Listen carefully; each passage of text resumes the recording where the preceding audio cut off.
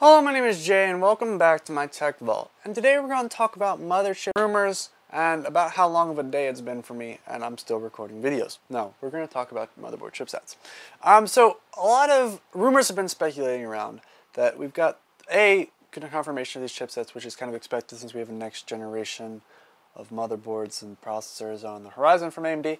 I would really be willing to say that we're probably going to get motherboards with that as well. So don't worry, that's some of the rumors specifically pertaining to these new motherboards, how feasible I think they are, why I don't think they make sense, some of them, and why my personal preferences and things on like these rumors and why I don't think they're necessarily right. So next up, let's also talk about a couple other things. First off, I can take a guess at what I really can expect to see in these new motherboards. I would say this is very, very highly likely, almost guaranteed at the point that I definitely would say these things are got to be on the motherboards. And then, of course, we've got stuff that I would just say is out there. And I'll make sure I split that up so you understand what I'm talking about. So first off, our first rumor today is that we have PCIe Gen 4 supported on these motherboards. Now, if you're unfamiliar, basically currently Gen 3 has 8 GTs per second. And then, of course, the next upgrade to that is the Gen 4, which is 16 GT per second, which is gigatransfers per second. And so basically, it's like, if you think of it like memory bandwidth.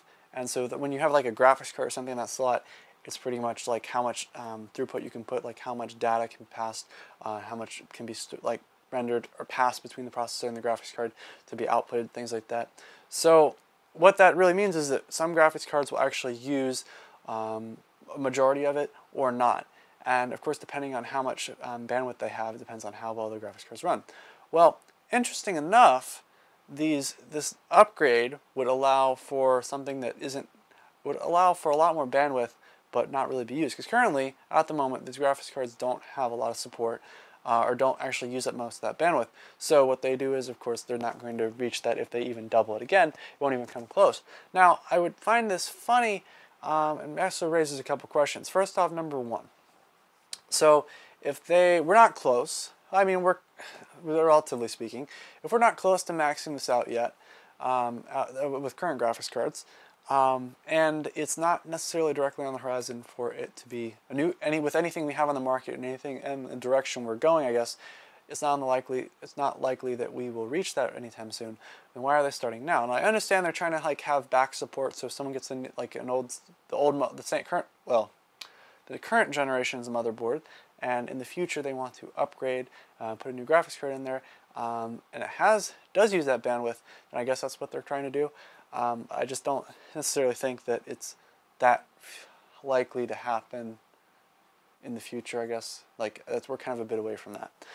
Let's also talk about, no, there's not going to be any DDR5 memory support. And I apologize if I say G, because I was talking about graphics cards last night. So here I am talking about the RAM supported on these motherboards.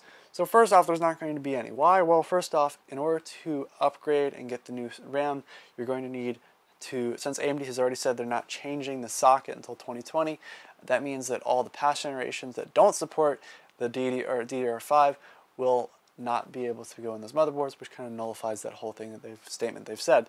So I would be willing to say that we're going to continue on that. Now, as I said, if you're interested in the DDR5, I've made videos talking about it and why 2020 is really going to be an interesting year.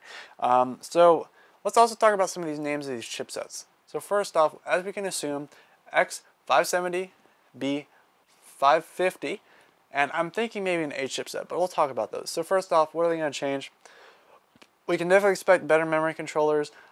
We can expect some unique features since first gen had nothing. Second gen of the chipsets I'm referring to. Second gen had AMD Storm Eye. And then third gen I would expect some other cool selling point that they'd have to come out with to kind of entice people to buy. I don't know. I would think they'd maybe continue that trend as well. As for overclocking, I definitely think better VRMs.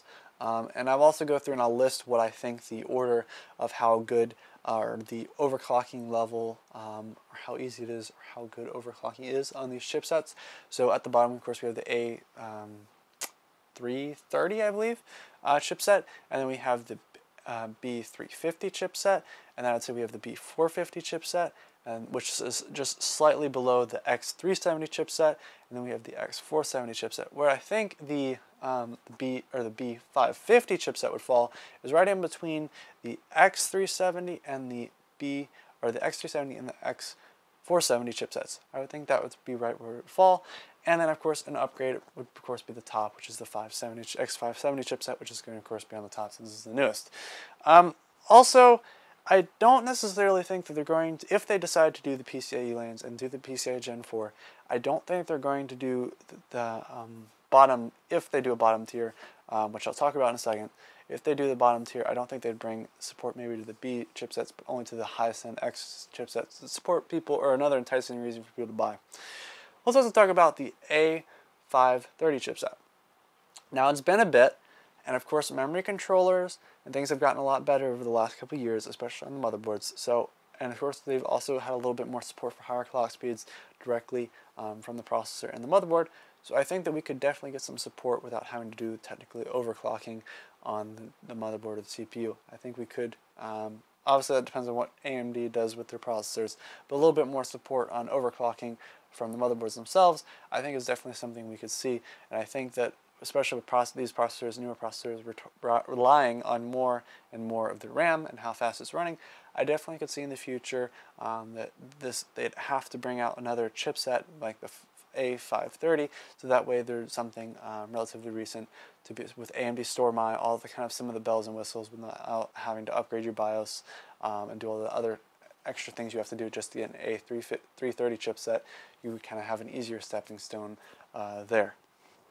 And then some of the other standard stuff, as I've already talked about, is the fact that we've got support from the past generations, which is automatically assumed since statement from up until 2020 we're going to have support on the AM4 socket. So we've kind of got that long list of chipsets that will be coming in the future that we can really see where this falls and stuff. So thank you very much for watching. If you enjoyed today's video, give it a thumbs up. I think this is the 5th time I've recorded this video, so I'm a little tired and it's 1 in the morning. So thank you very much for watching. Hope you enjoyed today's video, and check out my channel for other cool tech related news videos and reviews. Goodbye.